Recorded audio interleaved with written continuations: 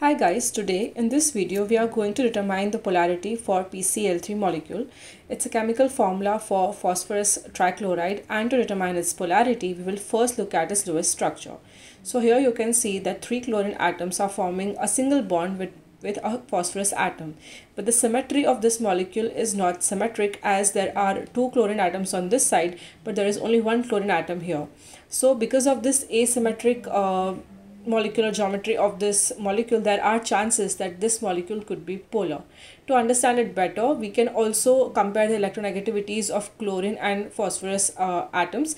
The electronegativity of chlorine is much higher than that of phosphorus, and there will be a difference of electronegativity between these two atoms, which will be quite higher than 0.5, making these bonds a polar bond, and there will be the formation of poles in this molecule, and any molecule that has poles in it is a polar molecule. So PCl3 is a polar molecule. For more videos on Lewis structure, polarity, molecular geometry of the molecule, subscribe to our channel, and thank you for watching.